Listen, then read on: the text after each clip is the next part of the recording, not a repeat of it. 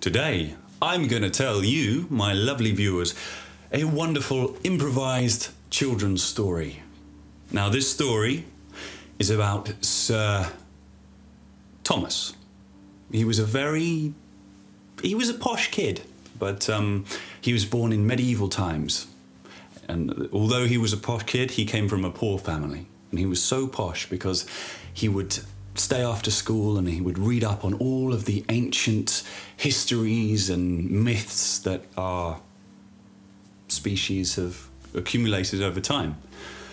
And they would always write the speech phonetically, because that was just part of their culture, and that's how he picked up his posh little accent.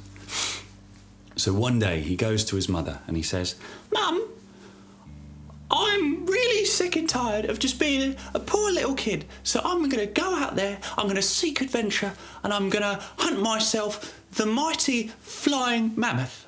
And she turned to Thomas and she said, "Thomas, I don't approve of this at all. And this is a society where all of the women had very sexy, masculine, husky voices." So she said to Thomas, "Thomas, no, I disapprove of this entirely.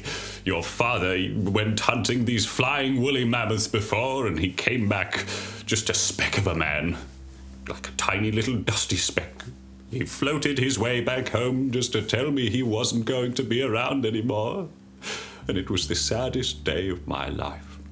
So, Thomas, I don't want you hunting these woolly mammoths. But if you do, here is his...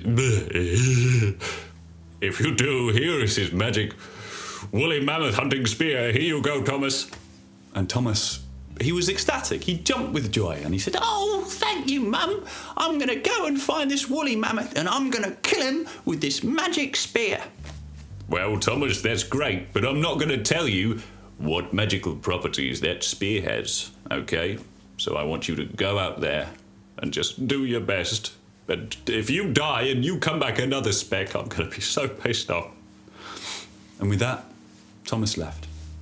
He packed up all of his possessions, and he was one of those kids that liked to collect little buttons, little bits of fluff, and maybe some flowers that he just walked around and he thought they looked cool. He'd cram them in his pocket, so he took these dry little flowers with him as well. And he went to the lair of the flying woolly mammoth. Took him only 5 minutes because it was right next to his house. It was like a big mountain though. It was right next to his little wooden shack. And he climbed and he climbed and he climbed. But it still took him 5 minutes. And then there he was at the flying woolly mammoth's lair. And he could smell it. They smelt like elderberries because that was their favourite thing to eat, apart from people who were fathers. And that made Thomas a little scared. And he thought to himself, "You know what? Maybe this is a terrible idea. I don't think I should do this." But just then, he heard this great bellowing sound. And he turned around, and the flying woolly mammoth was right behind him. He was halfway up the mountain, and the mammoth was flying directly behind him, looking really confused. It wasn't angry, just confused, because it hadn't seen little boys around here before. It tended to just be the older men that would come and try and hunt these mammoths. So when it saw him, you know, he thought, maybe this kid isn't going to cause me any harm, so he just kind of flew away. So Thomas realised that he was still actually outside the woolly mammoth's lair, even though he was on the wall, because for some reason he just wanted to keep climbing. He was one of those kids. He loved to climb. So he got off the wall and he went into the mammoth's lair. And all throughout it was lined with these little rotted elderberry husks. Because although the mammoths liked to eat elderberries, they were very greedy. And they used to collect far too many.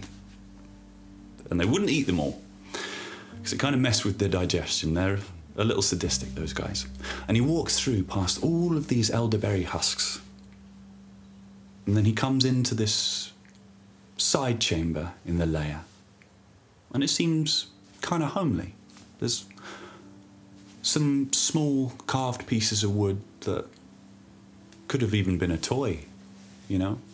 And he saw these two big hay piles, one a lot bigger than the other. And that must have been where the adult woolly mammoth stayed. And the smaller one, there were signs of little bones, little things like that.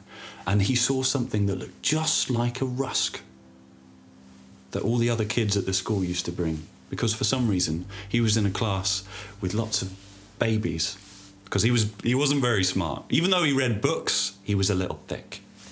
He's like one of those guys that watches loads of movies and he can critique the hell out of those movies. But anything outside of that, not so smart.